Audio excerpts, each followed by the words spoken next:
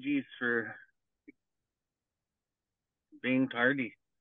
Um, so like, where do we start with step four? What do we talk about? Like, there's kind of, in my opinion, there's a couple aspects of step four. There's the aspect of step four when somebody's brand new, and what that looks like when they're new, right? It's a pretty simple formula for when somebody's new, in my opinion. We look at the first three columns, and that's fairly simple for the new guy because they've been living those first three columns their whole life. They know who it is, they know what's happened to them, and they know that it's hurt them. But that is as far as most of us ever got. The world and its people were often quite wrong. But as we kind of look deeper into the step four, as we get time in, right? Through that first set of steps, we look at the fourth column, and the fourth column it's very important. Like, don't get me wrong, I'm going to hack it up a bit here. But the fourth column gets all the attention in Alcoholics Anonymous. That's the only thing anyone ever talks about, is that fourth column. Yeah, the fourth column's important when you're doing your first year or two to kind of get a hold on like your part. But really, when we say our part, it's not really our part, because the book is really clear. It says we resolutely look for our own mistakes. We don't look at other people's mistakes in the step four or any of this personal inventory. So when we really do look at step four, we got to get out of our minds that the other person played any part at all, period. We look for our own mistakes. The inventory was ours, not the other person's. And that's important for momentum. I'm strict on the directions in the big book. And I think what happened over the years is AA has been watered down with a lot of opinions and theories. And the opinions and theories and the philosophy of God has really taken over. So a lot of people have really suffered in their recovery. But really looking at what the wording is saying in the book and following those words. So another thing that I want to talk about here, and this is more for the guy who's done a set of steps, or the guy who's, a year sober, 2 years sober, but is still really, really struggling. Because I find most people who are still struggling at 2 and 3 and 4 and 5 and 15 years, and I'm not saying that life doesn't have its challenges, and there's some struggles for sure. But the person who chronically struggles in the program of Alcoholics Anonymous is missing something, in my opinion. And what they're typically missing is they're typically missing the step 10 aspect. And the step 10 aspect, the clear-cut directions, there's a huge component of step 4 in it, right? And I'm just going to spout it off quickly so that we are on the same page. It's on page 84 in the big book, and it says we continue to watch for selfishness, dishonesty, resentment, and fear. When these crop up, we ask God at once to remove it. We talk to somebody immediately. We resolutely turn our thoughts to someone we can help. That's it. So that's a process for a spot check inventory as we go through our day-to-day. But if there's lingering resentments, or there's lingering defects, there's lingering things that we've learned about in the step 4, and these things have the ability to change and morph how they're presenting themselves in our life. So we got to be aware, and we got to be conscious of what's going on. What are we thinking? What are we feeling? But if there's something lingering, maybe it's jealousy, maybe it's a resentment to somebody, maybe it's, judgment, maybe it's whatever it is. We go back to the step 4 and we write it out again. Maybe it's only 1 or 2 names on this list. And then we start going through that whole process again. And we get back to the 4th column. We look at our part. We get back to the 5th step, and we discuss it with somebody and God, and we talk about it, and we become willing in the 6th step again. And then we turn it over in the 7th step, and then we go possibly make our list and make our amends again. And why that's super important is because people figure once they're done a set of steps that they kind of got this figured out in their mind. Well, the book's really clear. It says a solitary self-appraisal is not sufficient. So we got to constantly be going back to pen and paper and going back to the step 5 going back to the willingness of a step 6. And really what step 6 is, it's the awareness to really want to change this habit, whatever it might be.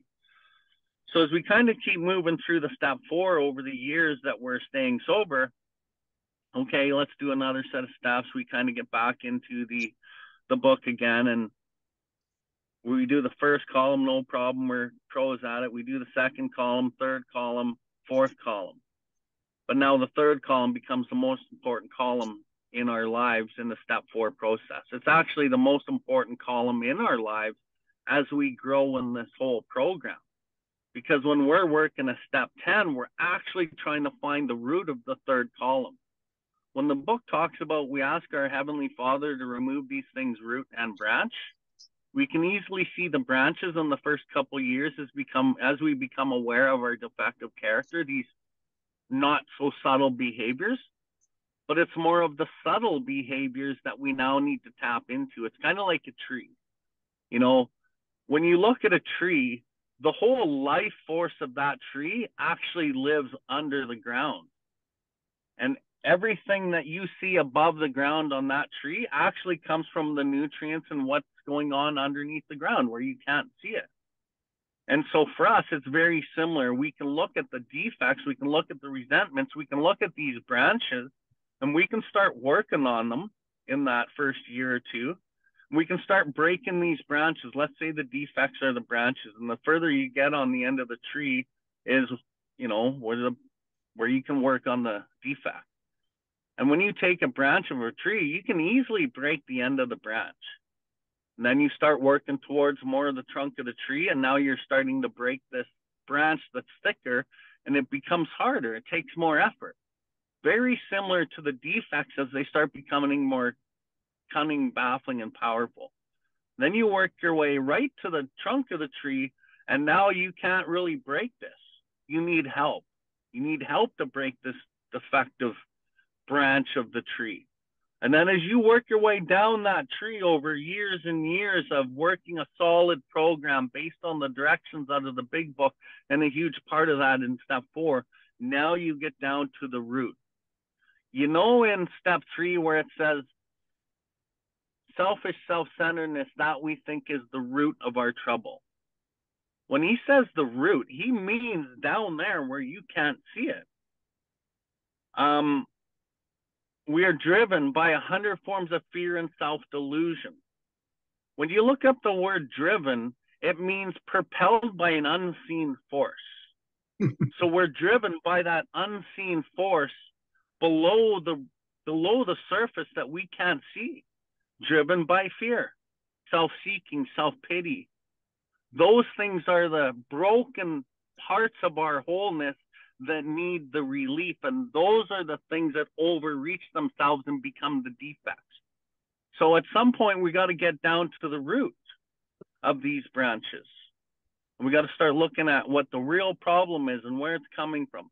The problem with getting into these roots is very similar to when we do a first step 4. We start acknowledging certain things about ourselves that's very humiliating. I'm going to talk about humility for a second. This is my version of humility. Humility has 3 levels. It has the first level is humiliation. Second level is humbled through pain. And the third level I take right out of the 12 and 12. And it's the desire to seek and do God's will. The only way to get to the third level is you have to go through the bottom 2 levels in whatever aspect of growth you need. So when we're looking at ourselves in those first couple step 4s, there's a lot of things that we look at and we're like kind of humiliated about. You know, I remember for me, I was like, you know, the way that I might treat my employees or the way that I treated my wife and my family at times. And my old ego used to rationalize and justify why I treated people like that because I wanted the best for them. But really, I look at that today and I call it false integrity. Because I had to tell myself a lie, many lies in my life through untreated alcoholism and addiction. I had to tell myself many lies. And because I needed to look at myself in the mirror every day. So I needed to be okay with myself. But the reality is if I was to really peel back the layers of that lie and see the truth, I wasn't happy with myself in the way that I acted. So it's a false integrity, but real integrity is based on honesty and truth, right? Those false integrities, when you peel back the layers, they were based in fear and control and ego. So today, when we do a step 4, we got to get through some layers. Okay, that's why I'm talking mainly about the person who's got some time in and you want to keep growing, or you're struggling in the program and you don't really know why. I have a saying, if you don't deal with the shit, when the shit comes up, the shit will deal with you. And we see that in the program everywhere. Guys that are sober committing suicide, guys that are sober drinking, guys that have 3 or 5, 7 years sober, they drink or whatever it might be. And it's my belief that these guys aren't dealing with the shit when the shit comes up, either because they're too focused on the world of the material, i.e. step 10, resting on their laurels, being complacent. And the word complacency means being satisfied with one's own self. They're getting what they think they need. They're getting what they want. But the program's not based about getting what we need anymore. It's about being of maximum service to God and the fellows about us. That's what the program is. Our real purpose is to fit ourselves to be of maximum service. The whole emphasis on step 4 is basically in the step 3 prayer, right? Build with me, do with me as thou wilt.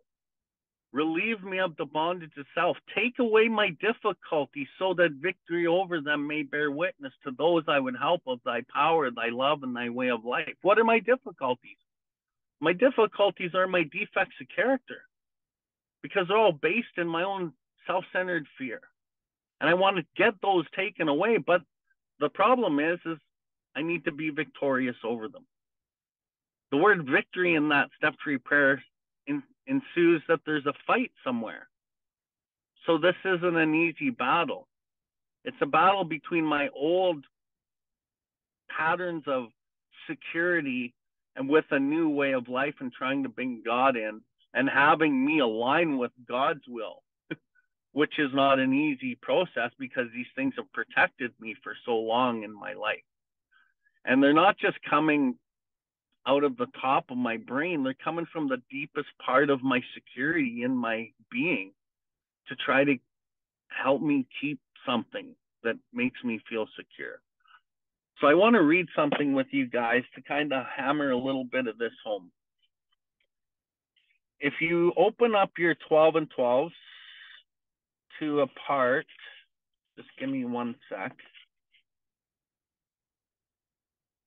Page 50 in the 12 and 12, it's the step 4 segment. I'm just going to read a little bit of it, and then I want to read another little piece. And this all has to do with like third column stuff in the step 4, okay? So second paragraph, but first full paragraph. By now, the newcomer has probably arrived at the following conclusions. Well, the newcomer doesn't arrive at these conclusions. That's kind of a misprint. The newcomer does not arrive at these conclusions.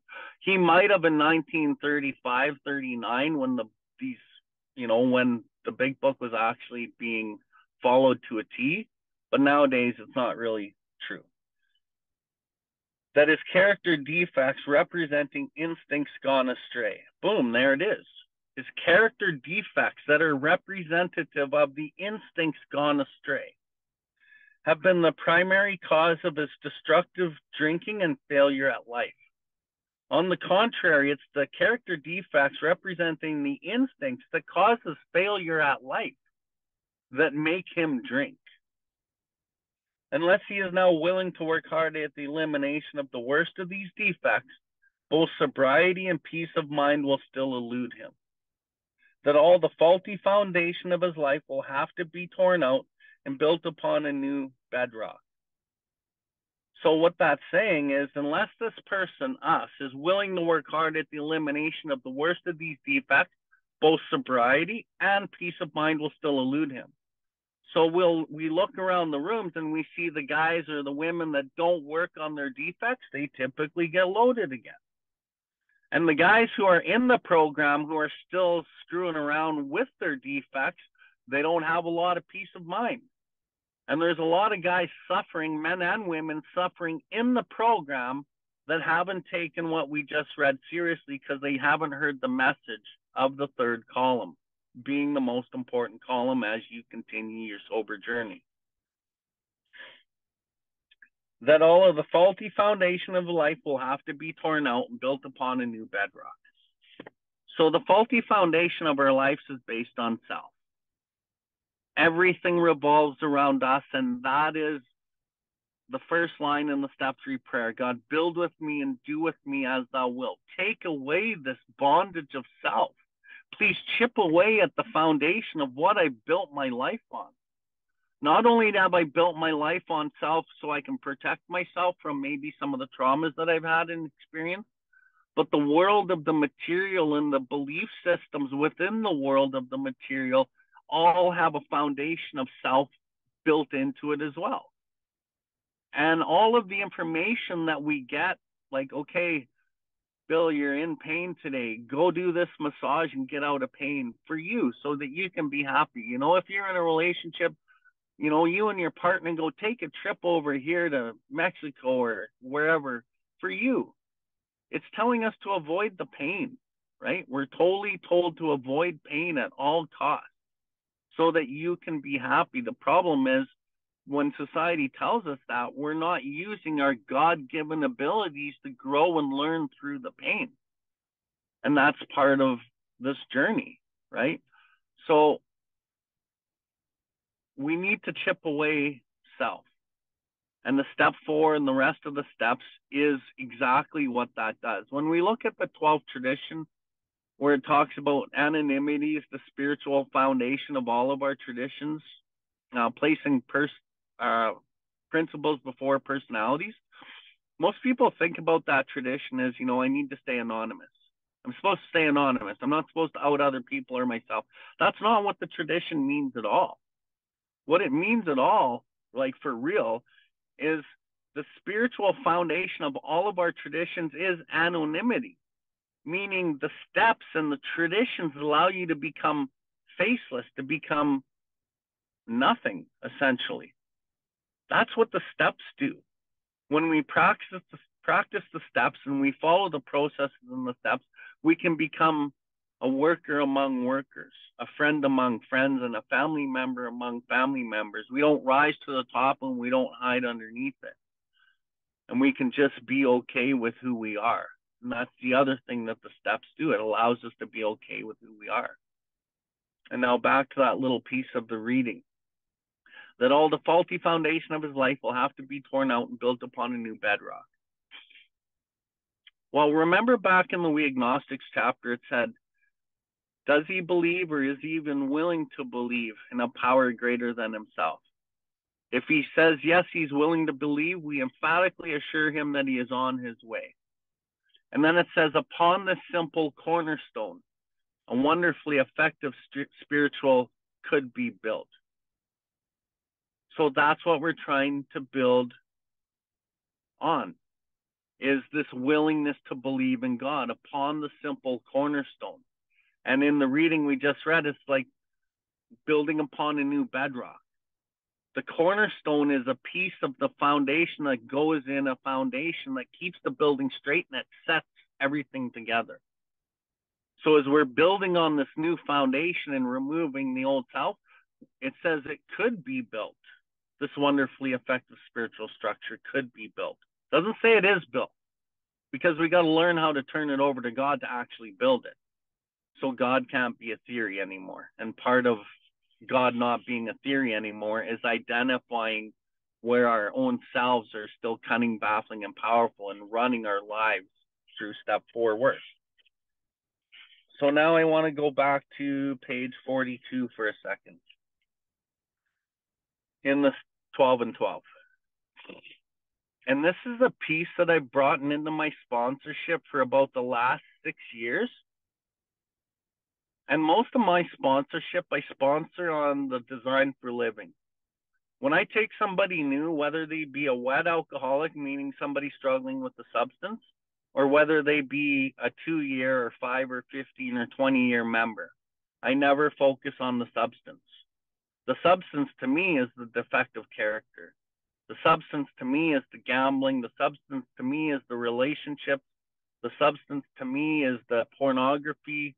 The substance is any defective character that I will put in the alcoholic cycle when I'm restless, irritable, and discontent to get some type of a relief from.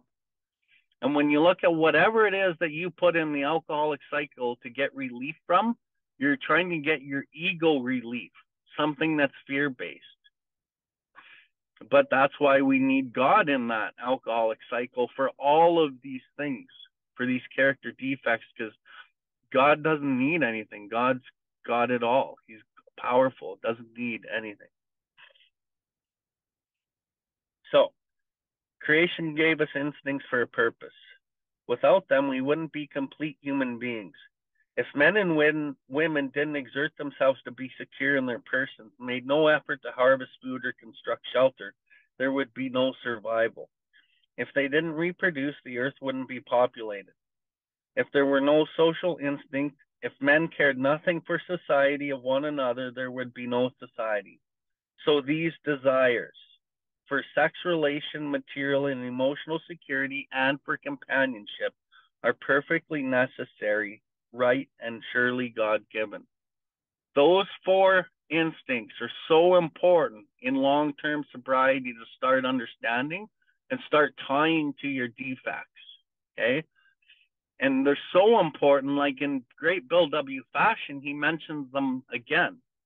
And not only alcoholics and addicts have these defects, all human beings, or these instincts, I should say, all human beings have these instincts. Yet these instincts, so necessary for our existence, often far exceed their proper functions. Powerfully, blindly, many times subtly, they drive us, they dominate us, and they insist upon ruling our lives. So our desires for material, emotional security, and for an important place in society often tyrannize us. Thus, when out of joint, man's natural desires cause him great trouble, practically all the trouble there is. So just stopping there and thinking about this, if you're suffering great trouble in your recovery, in your life, I'm betting it's based in your instincts. Something that has to do with your sex relation, material, emotional security, and companionship. Or it could be a combination of all of them. But all of the suffering that we have in our lives comes from those 4 instincts. All of the defects that we have come from those 4 instincts as well. No human being, however good, is exempt from these troubles. Nearly every serious emotional problem can be seen as a case of misdirected instinct. When that happens, our great natural assets, the instincts, have turned into physical and mental liabilities. Okay, I'm going to go back up a bit on the paragraph. Yet these instincts, so necessary for our existence, often far exceed their proper functions. Powerfully, blindly, many times subtly, they drive us, dominate us, and insist upon ruling our lives. What does that look like? Well, what did it look like to me? Well, I'm going to say, I'll use a couple examples here. Let's say there's 3 or 4 of us in a room, let's say an AA room or whatever, any fellowship room, and there's 3 or 4 of us men, and we're just kind of hanging out, and we're there before the meeting starts. And we're just shooting the shit, kind of being boys, bugging each other, joking around, having some laughs. And then all of a sudden, a very pretty woman walks in the room. Boom, the instincts kick in, powerfully, subtly. These things will drive us, dominate us, insist upon ruling our lives. Okay, my one buddy who's a juice monkey, he gets up and he's now walking over to the coffee maker. And why he's doing that is he wants to be noticed, right?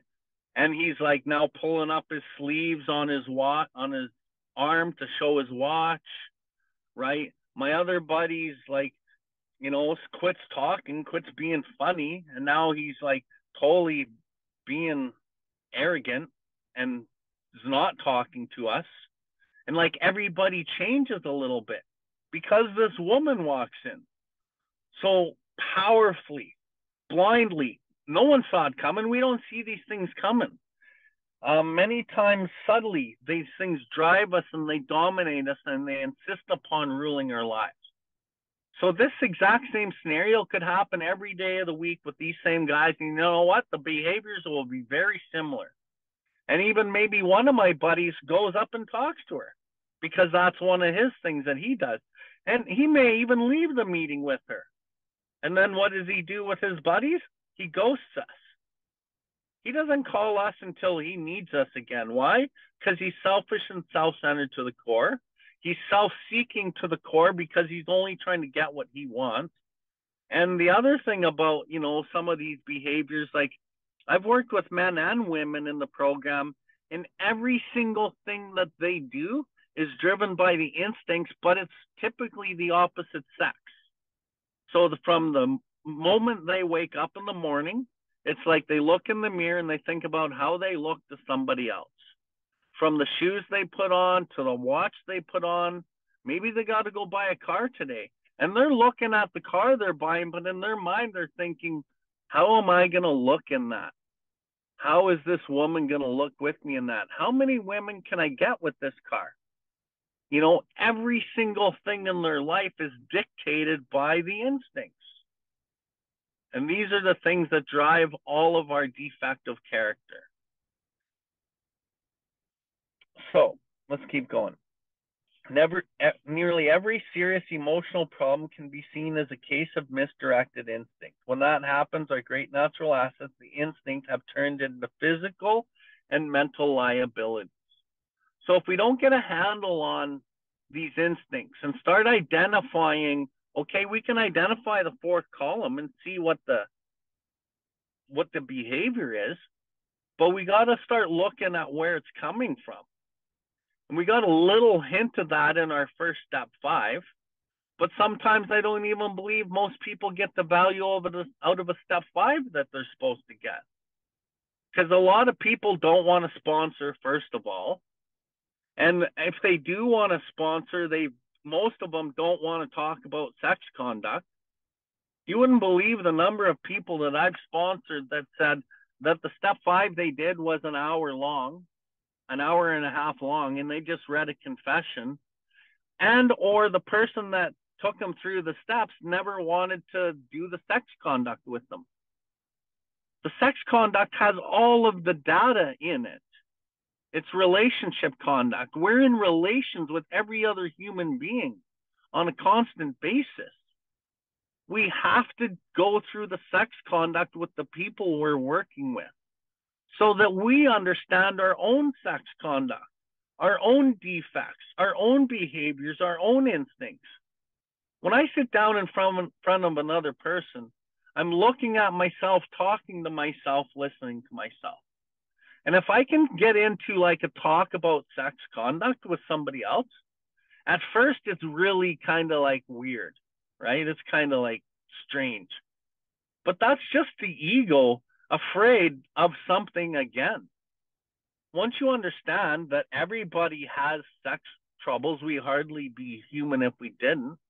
And we start looking at the relationship components, not necessarily sex, of how humans interact.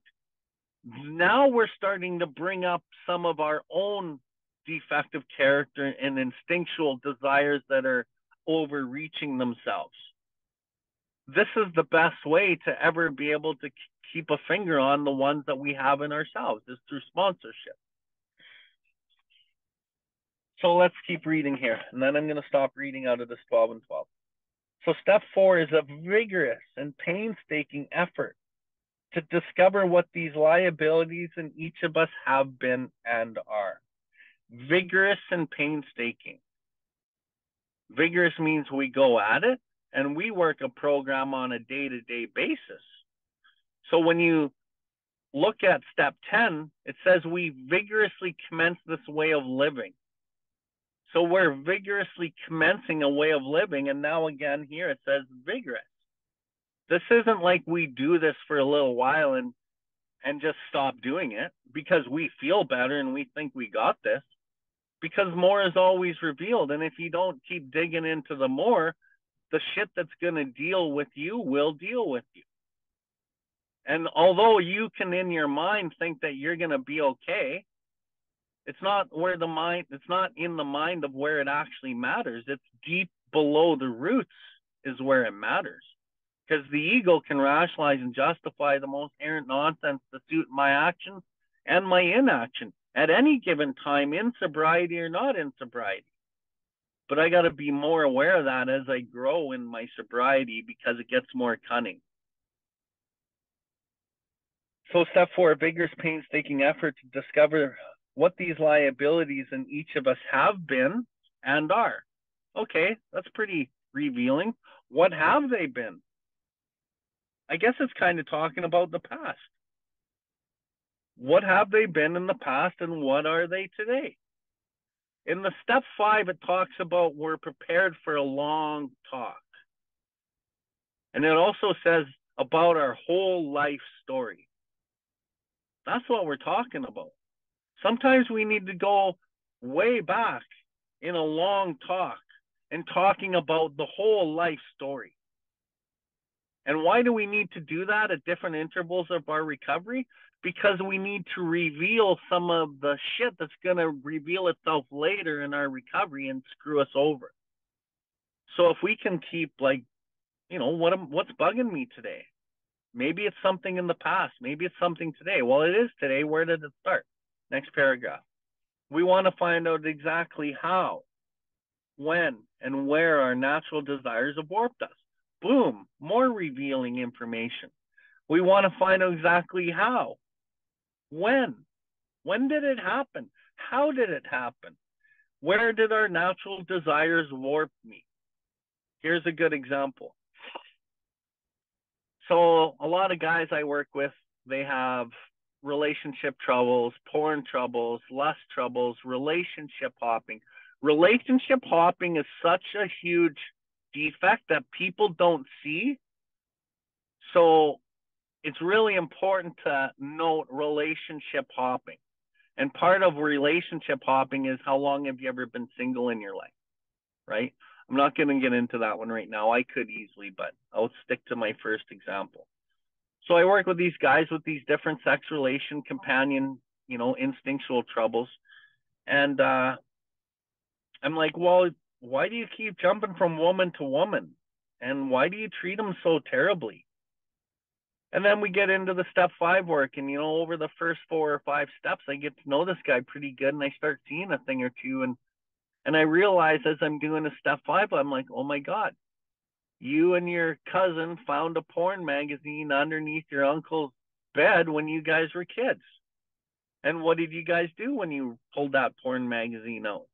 Well, we just started looking at it and we started making fun of the women and then we started playing with ourselves and, having, sex with ourselves, me and my cousin. Right there, boom, how, when. That's the beginning of a defective character. Not always necessarily, but in the instance I'm giving you, bingo. I found something way back in the history. And then it's like, okay, then how did your relationship with your cousin progress and with women? Well, I ended up, my dad was, at home one night and he had to run to work. And then I went on his computer and the porn page was open. So I just started watching porn and, I watched porn ever since. I figured out how to use it on my dad's computer when I was young. And then I got a phone when I was 8 and no one ever said anything to me. So really, right off the bat, what's happening with this guy is he's now objectifying women. He is now making a woman something that men use. And it started when he was little, when he found the magazine. And then it's grown and it's grown and it's grown. And then, whatever happens in his teenage years. and how he treats them. Well, the group of guys that I was with, they all kind of had girlfriends and they didn't treat them very well. And that was kind of my MO. And so it just worked.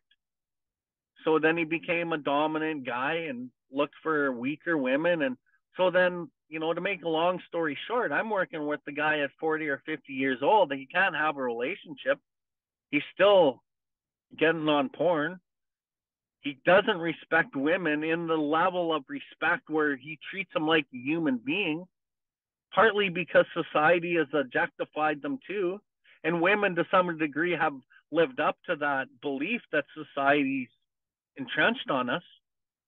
So we found out exactly how, when, and where his natural desires warped him. We wish to look squarely at the unhappiness this has caused others and ourselves. So we're going to look at all the instances in this gentleman's relationship where he's caused unhappiness and where there's been unhappiness within him.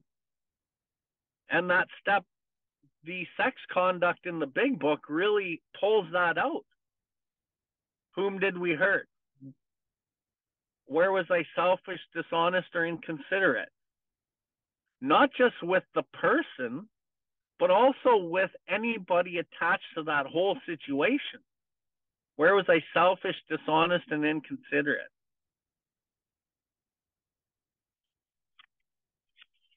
And the other thing about that sex conduct, and I'm kind of switching gears a bit here, and resentments, but mostly in the sex conduct, it says, whom did we hurt? Well, as I screw around with a woman and I use her like a yo-yo for 5 years, and I kind of use her at my own beck and call, every time I broke up with this woman, she would run back to her family and to her friends, and she was so disturbed that she couldn't even really be a parent. So not only did I disturb her, and I was inconsiderate to her, I actually hurt her whole family. So these people also go on the list because it wasn't just her that I hurt. She couldn't be a good mom because I screwed her up so emotionally and mentally that she had to go and give her kids to her mom every time we broke up for like 2 months so she could get her shit together again. So the kids go on there. Her best friend always had to take her in and coddle her back to being okay. Her best friend goes on there. Her parents go on there. So me as a perpetrator and hurting people, instead of just putting Mary on the list, I have Mary and all of her family on that list now. Why? Because I need to see in black and white and get that humility of humiliation and go, look at what you're doing, bro. Look at who you're hurting. And then I need to grow out of that. Whereas the step 8 and 9s come in, right? Living a different amends and the willingness of step 6. That stuff kind of all comes to play together in this so that we can grow and we can learn and we can heal. And the thing about these instincts, that there's 4 of them. And as we act out in whatever instinct it is, a lot of times we're acting out maybe primarily in one instinct, but all the other instincts are attached to it. And I'm going to say, through my experience as a sponsor, the instinct that probably has the most attachment or the most commotion attached to it is the instinct for emotional security. And so when I'm working on healing and I'm finding out my 4th column, maybe what I did, and I'm looking more at the 3rd column now and finding out, exactly how, when, and where these things disturb me, where in my past. And it's not just our past, it's also belief systems that we get indoctrinated in from school and from the world of the material itself. There's a lot of things in the world of the material that actually give us skewed versions of who we are, and they actually go against who we are. But we don't know that because we're the fish in the water that doesn't know he's in water. We're so indoctrinated within the systems. And the work that we do is so counter to the culture we live in. That's why we have to kind of stay together and be on the journey together, because it goes against what everybody else is doing. And so I guess my point to that was, as we start healing, in the end of the We Agnostic story, where Bill W. has his full spiritual awakening, blah, blah, blah, and the problem of alcohol been removed. Anyway, it goes on to say, what is this but a miracle of healing? Circumstances made him willing to believe. Through every single circumstance that we encounter is the miracle of healing. That's why step 10 is so important in the step 4 talk. Through every interaction with everything in your life, you have an opportunity to heal. Whether you're going to take the opportunity and be able to see it is something different. But if you're not working a solid program, you won't have the opportunity to see it and try to heal it. And you won't be able to pierce through those belief systems that you've been thinking that are good for you for 25 years, and then finally go, you know what? This belief system is not good for me. I need to change this. God, please build with me, do with me as thou wilt. Show me where I can grow and where I can learn. And be willing to listen to your intuition and your spirit and your heart and not your mind. And it tells us that on page 85 in the big book. Much has already been said about receiving strength, inspiration, and direction from him who has all knowledge and power. God has the knowledge and the power, not us. But we have to tap into the knowledge and the power by removing all the things that aren't God, which is what the step 4 begins to do, and it can continue to do if we work this program in our day-to-day lives over time. If you have carefully followed directions, you have felt the flow of the Spirit into you. To some extent, you'll become God conscious.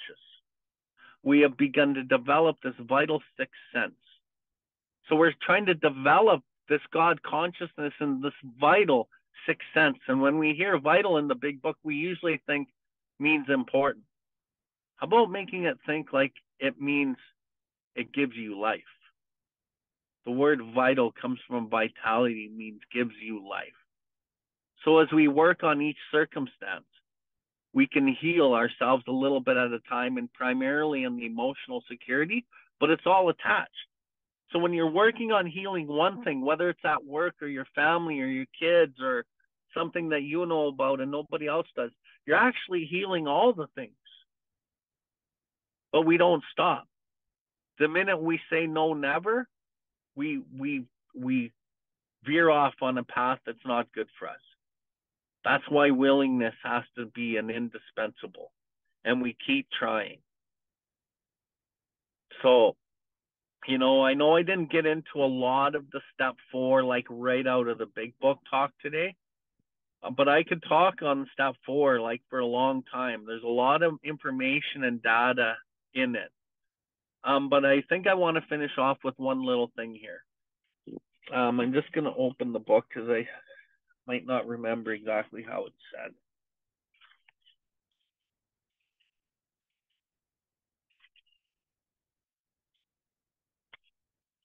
Okay, it's on page 64. Therefore, we started on a personal inventory. This was step 4. A business which takes no regular inventory usually goes broke. Taking a commercial inventory is a fact-finding, fact-facing process. It is an effort to discover the truth about stock in trade. One object is to disclose damaged or unsaleable goods and get rid of them promptly without regret.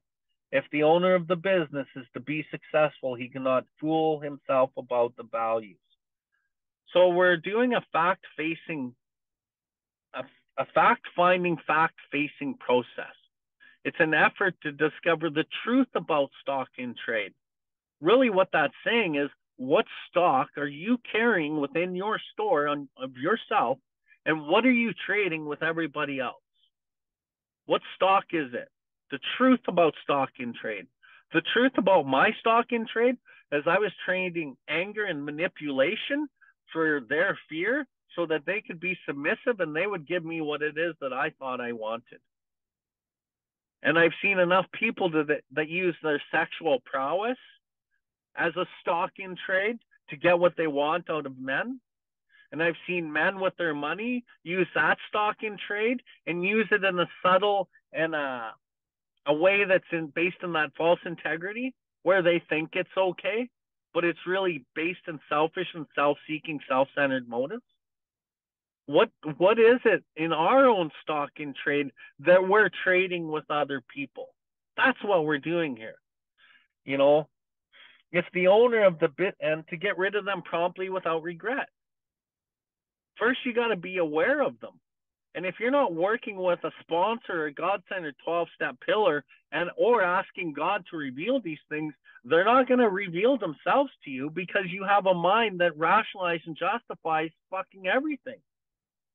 So it's imperative that we have other people that will call us on our shit, care more about our lives and our well-being than our feelings.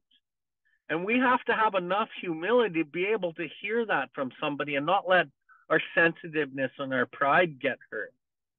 Knowing that we're collective community here trying to grow in a good way.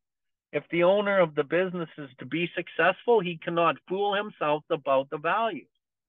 We will often fool ourselves about the values, which is why all of the components of recovery are so important, because they all work together on the journey of healing.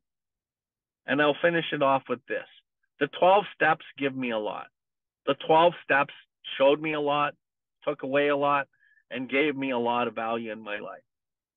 But working with others, the component of 12-step work of working with others has given me everything.